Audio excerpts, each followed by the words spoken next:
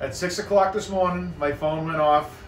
The phone identified it as a phone call from Augusta, Maine, and I was told that my store sold a $1.3 million winning lottery ticket. I thought for sure it was a scam. It was either going to be an ask for a gift card or my social security number shortly after, but it was not. So I looked online, and sure enough, we had sold the ticket. So the media frenzy quickly ensued down here at the store. It's been a real busy morning, and we are anxiously awaiting to see, hopefully, it's somebody that we know and we see often.